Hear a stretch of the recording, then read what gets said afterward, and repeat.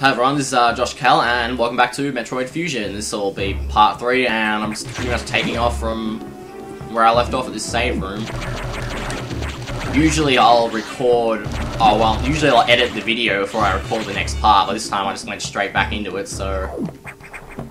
Yeah, now this is a pretty big one-up. Well, I suppose this is another place wall jumping comes in handy, huh? Yeah, this is a pretty big one. Now, usually you'd think, oh, I can't get up here because I don't have a high jump yet. But actually, there is a thing. I don't know what to call these, they're things. So we can get this missile pack here. That's another one you really won't want to miss, otherwise your end time will be a lot longer if you get 100%. So yeah, now we're pretty much just going into the unknown. All the green areas are the areas that aren't listed on the map, so... Yeah, this area's green area is definitely the biggest. Lots of green area here. Hopefully I know where to go. I shouldn't not know where to go. I've done it enough, but... we'll see. Yeah. So we just come down through here. You have to bomb these, which is annoying, because bombs actually take quite a while to explode in this game, but... there's no point to this room, even though it looks like there might be something there. There's not. It's a trap. Essentially, yeah, there's nothing over the right there either. I should know, I went furiously searching. Come here, you. There we go. Gee, to think I was wasting my time using missiles to try and kill these guys. Yeah, that blue one actually will always drop a red X. So, you'll want that. There we go. Wait, what? He dropped a yellow. That's the first time I've ever seen him do that. Oh well. Yeah, and again, don't miss this missile. Oh, I think that's like the last one. So, I'm really not sure what's coming up. No, I don't think we have to fight a boss. Well, of course we do. We haven't fought a boss here yet, have we? Right, it's that thing. How could I forget? I figured we just went straight up without fighting anything, but I completely forgot about the boss. So you don't go through there, I think that's the save. That's nothing either. That's just like a dead end, that one. And that's got like a missile pack and something else there too, but you need the gravity suit to get the other thing, so what you want to do is come in here. Oh, you need the gravity suit to get the other thing. That's just another thing on the list of things to get during the cleanup. Cleanup of items. Yeah, this is straightforward. You can blow up like that thing there later, but not now, and there's like nothing at all down there. That's dead end. No, I don't need to save. Savings for, chumps. Nah, not really. Chumps. Anyone can save. I saved before, so that makes me a chump by what I'm saying. I'm not really a chump. Oh, I wouldn't think I'm a chump. A chump. It's such a weird word. Anyway, yeah, you can come down here, which you wouldn't think to do. Oh, I should be using the charge beam to kill these, like I said before. Stop doing that one. Yeah, you can't actually hit him when he does, like, the no-eye blast thing. You use charge shots to kill him in 2 hits. But they always drop red X's too. Yeah, so there's actually something over to the right there, but you can't get that until you got the screw attack and the space jump. So this is a pretty weird looking boss. He's pretty simple. He's not really gonna kill you. You gotta wait till he does like a small jump like that and then just like shoot his eye from below. So yeah, large jump, large jump, large jump, large jump, small jump. And, if he catches you like that, just drop bombs. So, yeah, that's pretty much all to this boss. You kill him pretty quick if you're not good. And don't get caught like an idiot. I suppose if you're trying to power missiles into him, that happens. Yeah, that's him dead already. Can't really use... Yeah, so, like I said before, even though the charge beam's stronger than regular missiles are the only thing you can damage. These X-shell things. So we got the high jump and jump ball. I don't know why it's calling it jump ball. So as you can see, we can actually jump quite high now. Which, is handy, I guess.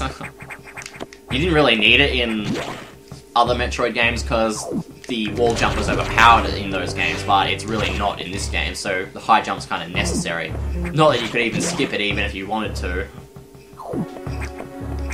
So, yeah, coming back this way, in this room here, we won't be able to go back the way we came. Because something's gone on here. So what you gotta do is blow these up with a bomb. And this is actually our first encounter with the SAX, and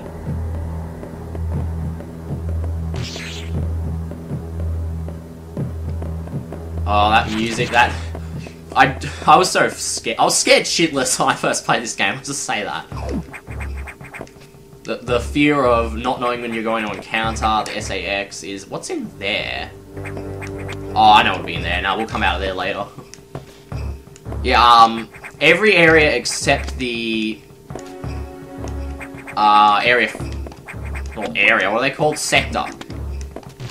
Every sector except for Sector 5 you go to twice, and Sector 5 you actually go to 3 times.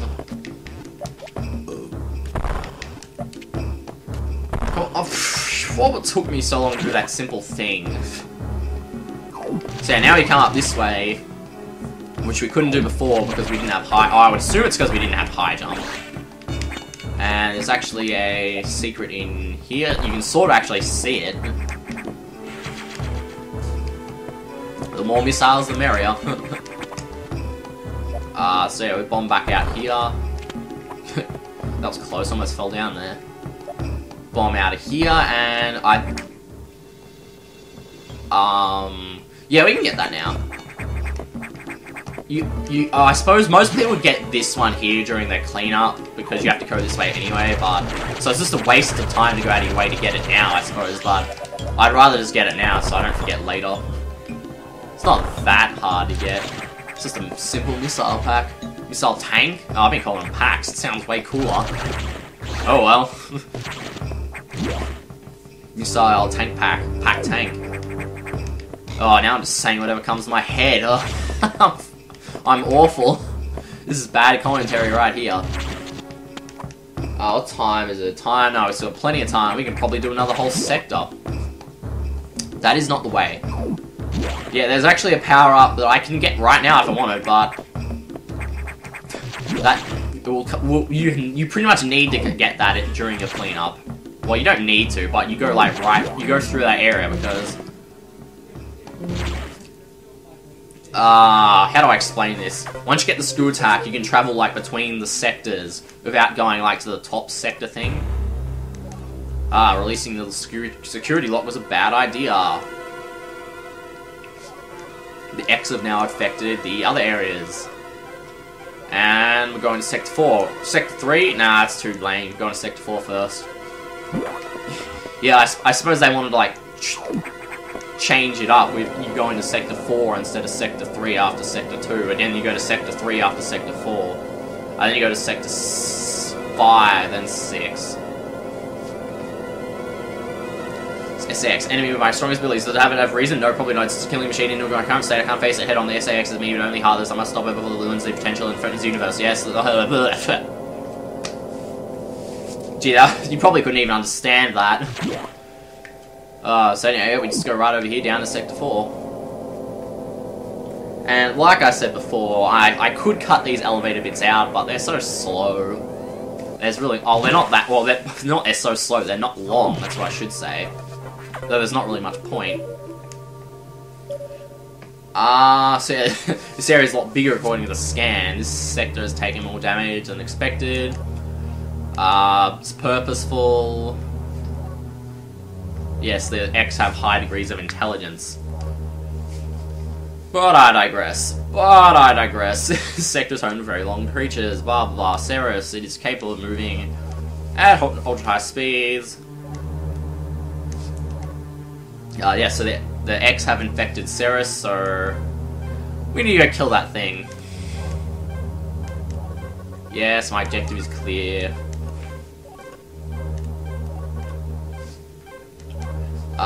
Yes, there's electrified water, so don't touch that. Pretty simple.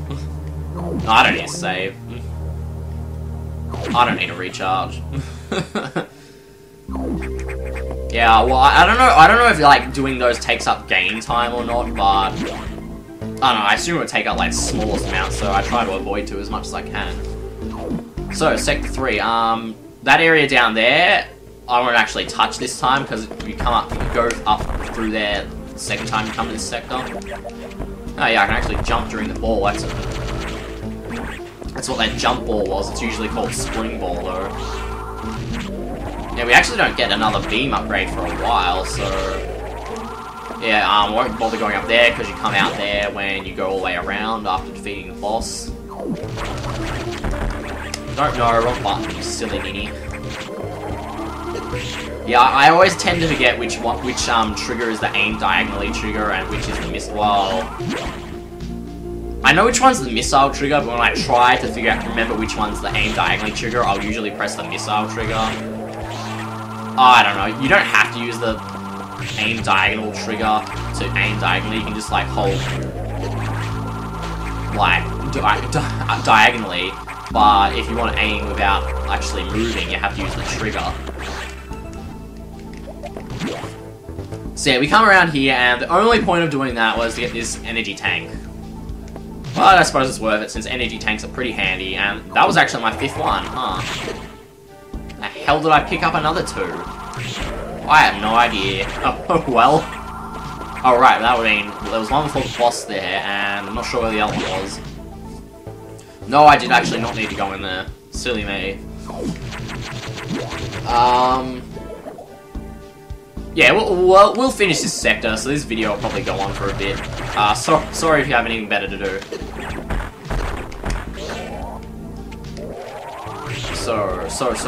Now, well, you didn't have, well, not really now, you couldn't come here in the first place. What you need to do to blow up, like, the thing you access that rail is go up there and bomb it. Yes. So, do you need to go up here? Yes, there is actually a secret here, isn't there? Like, right here? Yeah. Ah, cool, good thing I remember that. Yeah, like, the game gets pretty trippy when it throws, like, walls that you can just go through instead of non-bombable walls. Like, there's nothing there indicating that you can go through that. What you're supposed to do is bomb this wall and get through here. And come around here, and you well, you can go check out what's over to the left, but you can't go that way until you got power up from the boss, so, which is up this way. Ah. What do you mean missiles can't? That's ridiculous. Don't step on that blue platform there, because it'll shatter if you do. So, we'll just, yeah, well, we'll just slowly make our way up this thing. Not that I needed to tell you what I was doing. Oh. Yeah, I'll save here because I'm a chump, as I previously stated. Yeah, when I play Super Metroid on the Wii U, I always feel like a chump or a stupid person every time I use, like, the, oh, what would you call it? Save state feature? That the Wii U Virtual Console version has, but... yeah, enough of that. So, wall jump up this, because wall jumping's cool, like I said before. And, yeah, on the map, it said the boss was there. The boss is, in fact, not there. The boss is, in fact, over here.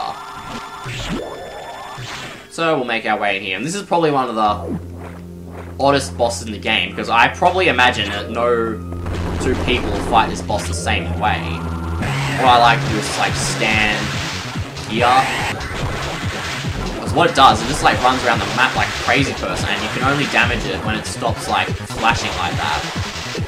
And you've got to, well, I suppose shooting a charge beam would be better than a missile. You've got to shoot its face. Yeah, what I used to do during this fight was stand in the water, and I saw someone who, like, held on to the top here, but I figured it was better to stand on the platform and take any hits you might get hit by.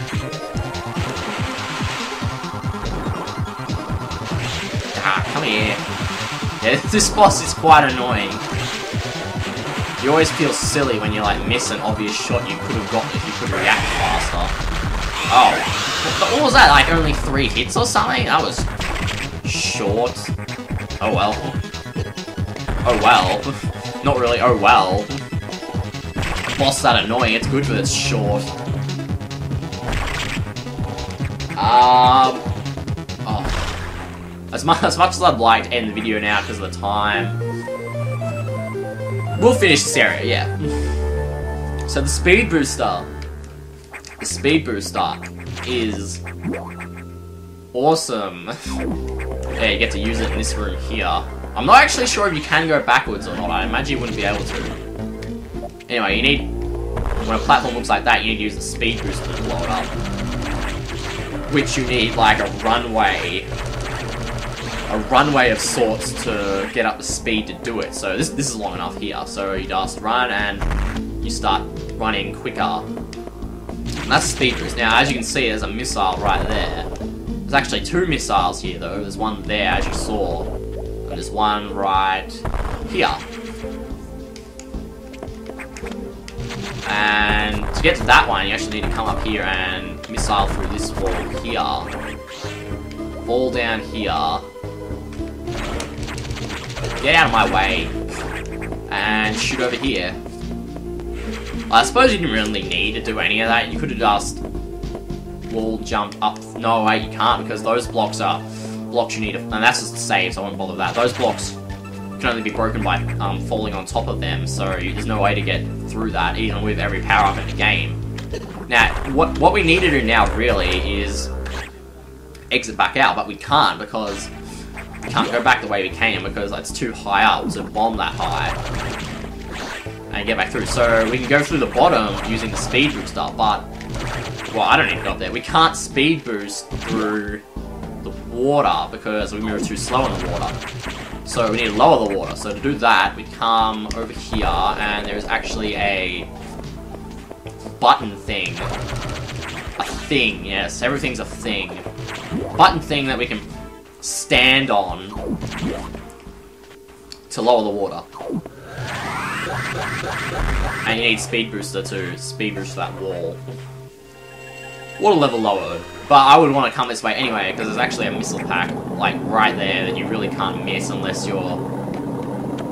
I suppose you don't really need to go this way, it's just you would, because you think you can go, like, this way. If it was your first time, you'd go, like, this way, because you think you can go this way because the water's lowering here, but there's really nothing here. It just leads, like, kind of below here. And you need to break your way back through the floor. So anyway, now that we've lowered the water, we can get back to the navigation room by going down here. And we can speed boost through that wall there. And yes, so anyone who's played a Metroid game before probably knows about the Shine Spark, which is done by pressing down while you got a speed booster, pressing A, and then holding down the direction you want to go in, and you'll like shoot yourself in that direction. You actually do need to do that to access a few secret things. Oh, get out. Oh, what? Who put that there? Boo. I actually kind of forgot that was there. So, yeah, anyway, we come speed booster through here and Shine Spark through the door. So we kill that right there. But, yeah, it turns into that one. So that's pretty much all. So now we're done with this area for now, so we'll just go back to the navigation room, and I don't need to recharge, so I'm not going to bother with that. But we're up to, like, I don't know, my timer says 20 minutes. Yeah, 20 minutes, so thank you very much for watching. I'll see you next time. Bye.